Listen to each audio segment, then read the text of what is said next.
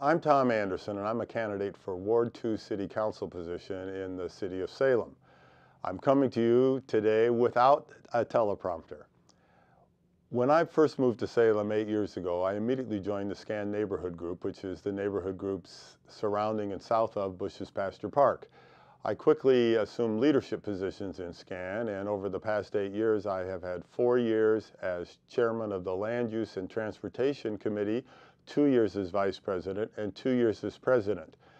And in that capacity, I've had a lot of chance to provide neighborhood leadership in various areas. One of those was when the Salem Hospital bought the School for the Blind property, which is located on Mission Street in the SCAN neighborhood.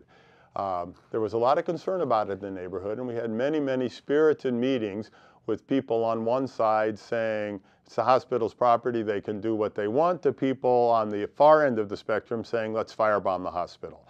I was able to bring all those disparate groups together to reach a consensus of 6 different points that we wanted to see in any development in that property. We then approached the hospital as good neighbors and had many meetings with them. And as a result of that, the hospital has adopted 5 of our 6 points in its final development plan for that property. Because of this and other ways that I've dealt with the city, a number of progressive Democrats in the community approached me some time ago and asked me if I would be willing to run for city council. After some discussion and deliberation, I decided I would. So I'm running. And here's my view from my interactions with the City Hall is how things seem to work in the city of Salem at this point. The City Council decides policies and rules and regulations up here and then spends a lot of time trying to convince those of us down here that these were good ideas. And this split between the citizens and the council has led to a number of poor decisions. For example, the Third Bridge situation, the Civic Center situation, and the decision, which fortunately was rescinded, to allow a big apartment complex to be built right across from the Salem Carousel. In my view, we need leadership from the neighborhood level up, not from the top down, and I'm the person who can provide that leadership. I have several issues that concern me and which I'm running on my platform. The first one is we need transparency in government.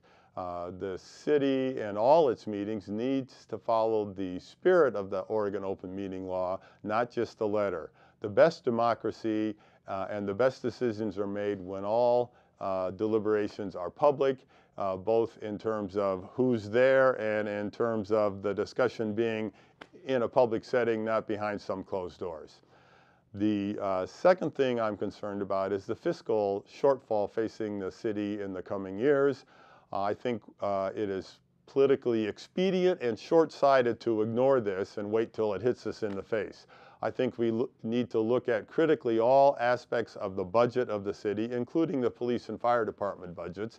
For example, we might well be able to consolidate services with Salem and Kaiser in the fire department area, which would save us a lot of money. I also think we need to explore new sources of revenue that are equitable and fair to everyone.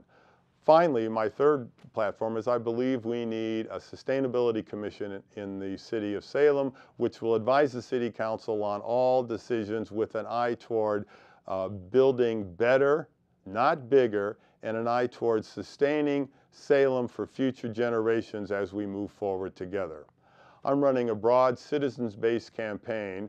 The vast majority of my contributions are less than $100. Over 90% are from individuals. I have not hired any political consultants. I think my 8 years on the ground of leadership in the neighborhood gives me enough information to approach the voters as to how they should be voting in this election. I've accepted no money from PACs that are business or commercial oriented because I think we need to serve the citizens of the city of Salem in the broadest spectrum possible. I ask you for your vote for me in the May 20th election for City Council, Ward 2. I'm Tom Andersen. Thank you.